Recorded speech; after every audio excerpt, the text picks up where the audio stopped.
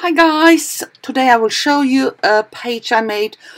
Just started here with the circle. I just tried something, I'm working on watercolor paper here, and I tried to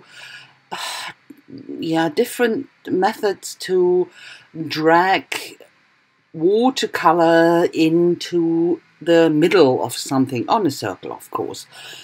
And here I put some markers down on the paper, saturated it, and then I use some water with a brush and drag it into the middle.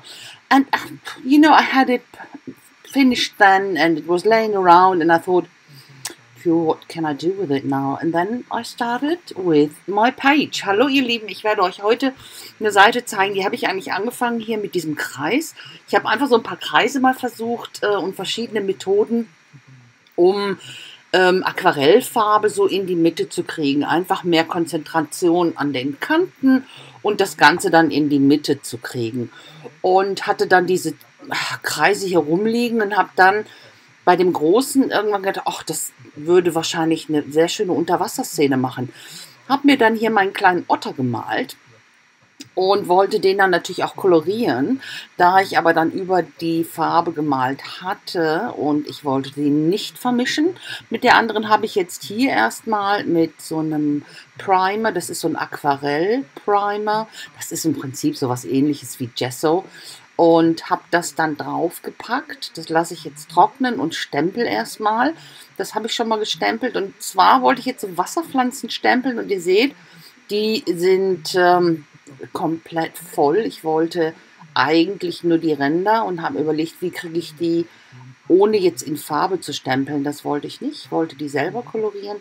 Am besten aufs Blatt, nur so ein Hauch.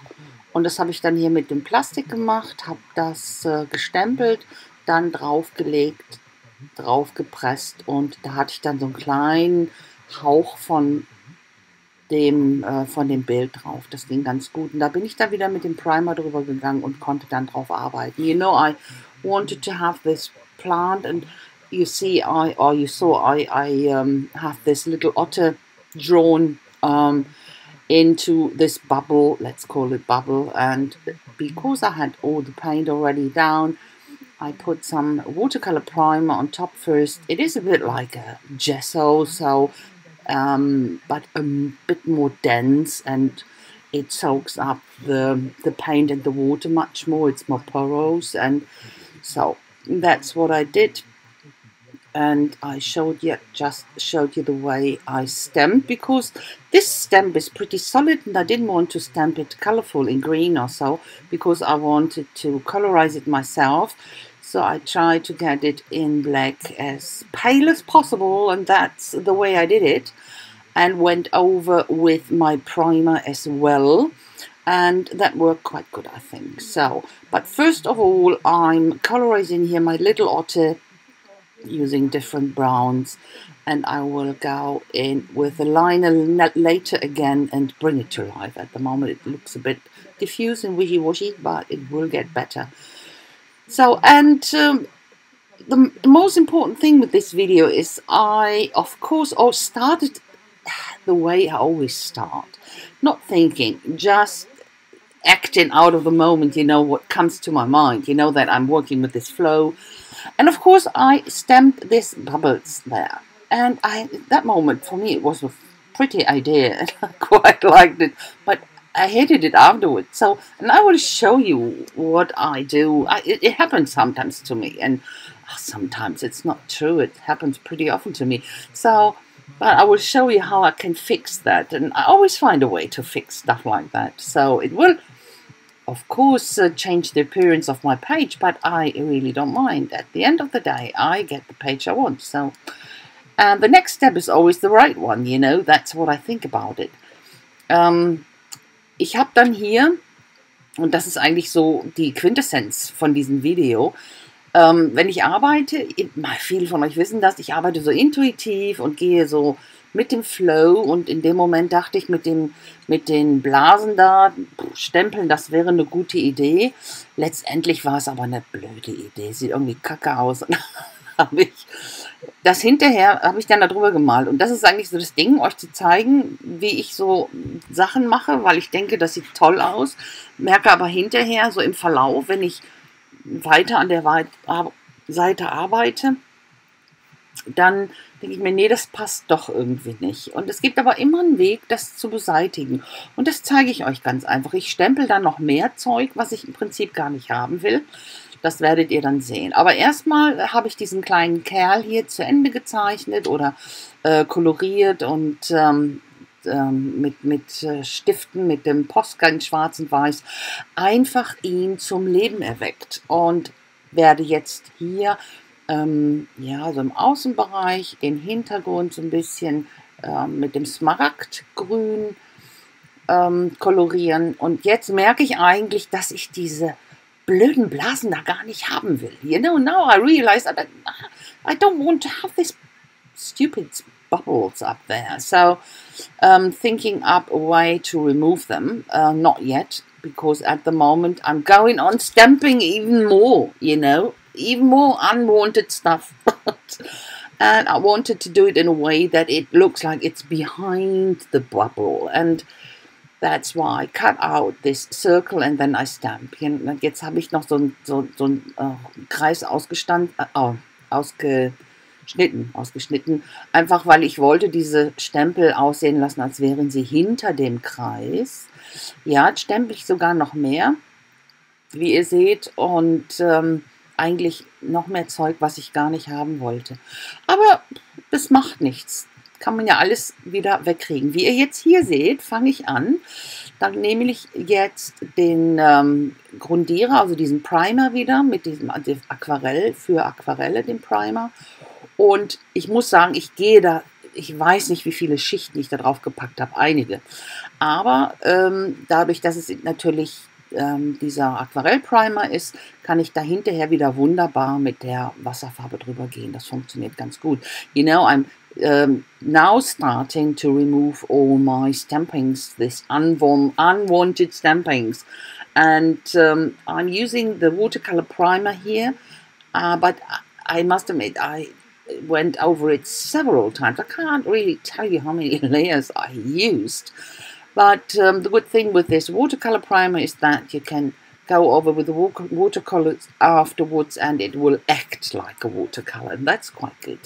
So nothing's lost. And of course, at the moment, you still see a bit of the stamped image, but it will get paler and paler. So at the end, if you don't know, you won't know it is there. So, and the other stamping has already been removed and I'm pretty happy, but I really wanted to have something more going on, so I put some more of this water plants on in the same way I did before on my plastic sheet and stamp it on, and I messed it up there with my black fingerprint, but yeah, that's life. That's how I create. Very messy. That's me. Can't change it.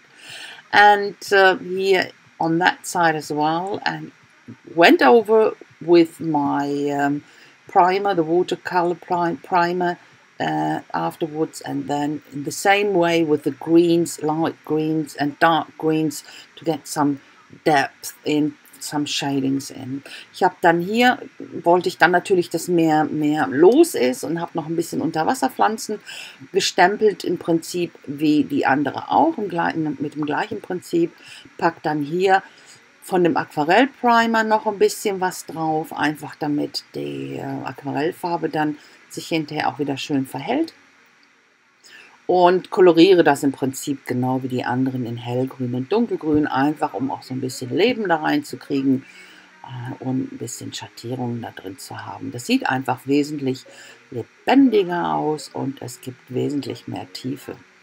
So, ihr seht im Prinzip von diesen ganzen Stempeleien sieht man nichts mehr. Oben von den Blasen, das kann man immer noch so ein bisschen erahnen, aber das wird auch noch blasser werden. Das sieht man dann hinterher. Also wenn man es nicht weiß, dann sieht man das nicht mehr hinterher. Und ich habe dann noch was dahin gemalt. Das habe ich dann so freihand gemalt. Da fehlte mir einfach noch was.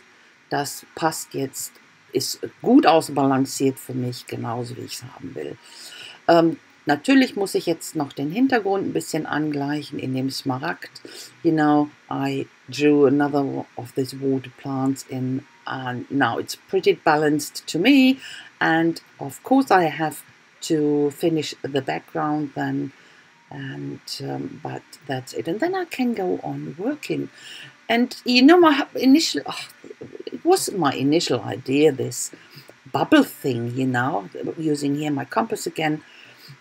It is all about bubbles, because to me it feels so much like living in a bubble, you know. It's so, yeah, I can't really say how I can't really describe that, but it is all a bit, you know, you're staying at home and it's all so, what do you call it? It's so diffused, everything around you, you know. So yeah, and that's how it feels to me. I'm living in a bubble, and I can look outside, but I'm having limited contact and physical contact. Of course, I have a lot of contact with people through FaceTime, or talking to people more than I did before, actually. So, but the physical contact, of course, is missing. Every now and again, a little chat over the fence with the neighbours, of course, in in the right distance. But okay, so but that's what I wanted to do, and I drew here the bubble on the right, the bottom, just to stamp my words in there. And but now at the moment, I'm going to put some lines in, sketchy lines and white reflections and so on. Ich habe dann hier diese Blase unten noch gezeichnet, wie ihr gerade gesehen habt. Und das war eigentlich so meine Idee dahinter. Eben so dieses, ich fühle mich, als würde ich in einer Blase leben. Im Moment, ich denke, es geht vielen von euch genauso, dass man rausgucken kann, aber es ist alles so unreal. Das ist alles so wie gefiltert, und ja, man hat einfach weniger Kontakte, und man ist zwar, oder ich bin zwar völlig involviert in dem, was passiert auf der Welt, aber doch so weit weg, und eben dieser physische Kontakt, der fehlt mir. Ich habe ganz viel Kontakt mit Leuten, so über FaceTime und die ganzen anderen Medien, aber irgendwie fühlt man sich doch wie in einer Blase, oder nicht? Also mir geht es auf jeden Fall so. Und das wollte ich einfach damit symbolisieren. Das kam mir so in den Sinn. Und jetzt mit dem Stempel zum Beispiel mache ich das auch so, dass es ein kleines bisschen hinter der Blase verschwindet. Einfach auch, um wieder mehr Tiefe und Dimension reinzubekommen. Das ist ein ganz guter Trick. Wenn man das Ganze ein bisschen dimensionaler haben möchte, kann man das Dinge immer hinter etwas verschwinden lassen, um eben Tiefe zu erzeugen oder die Illusion von Dimension zu erzeugen.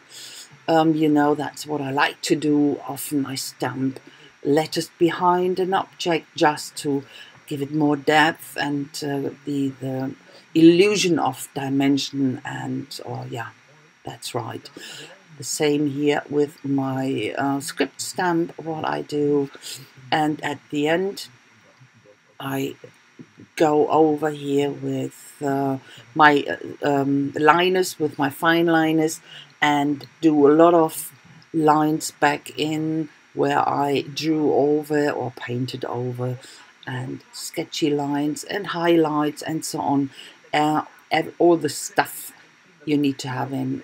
And yeah, working a bit of my bubble on my bubble here, just to make it look more bubbly. I'm not good at painting bubbles, actually. I think that's a very, very difficult thing to do, isn't it? This bubble to make them look dimensional and real. No, I'm not that good at it, but I did my best, and I think it's not that bad. So I have this little bubble stamp. I really like to use tiny bubbles. It has been in a freebie stamp set somewhere, 10 years ago or so, pretty old, but I love this little one. And stamped it randomly, and I will colorize it later. But first of all, I'm using my Prisma here, Prismacolor pencils, and I will define my little guy here with shadings here and there. And it's so much nicer doing it with my Prismas. I really like to do that. So, and I'm using, what you see me using is a blender. You know, I'm working here on watercolor paper, and then with all the primer, aqua or watercolor primer, I'm using this blender just to work the color in properly into this little grooves and creases, and it makes it look smoother, and yeah, it blends it out properly.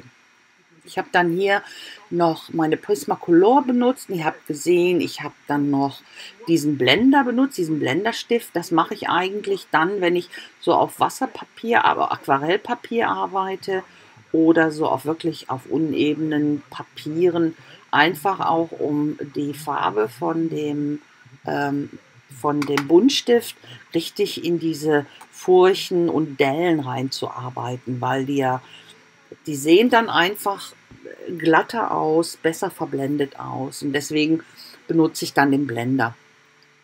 Und ich habe dann die Prismacolor hier hauptsächlich benutzt, einfach um noch ein bisschen mehr Schattierung reinzubekommen, um die ein oder andere Stelle noch zu definieren, wesentlich besser. Jetzt kommen noch so ein paar Linien zurück, die ich übermalt habe von den kleinen Kreisen, und das war es dann schon.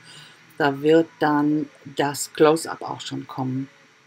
Und yeah, so I will, here I'm just going over some lines I lost through the ink, and I'm coming now to the close-up, and I say thanks so very much for watching, guys. I hope you like it, and if so, please don't forget to leave me a thumbs up, and a comment would be very much appreciated.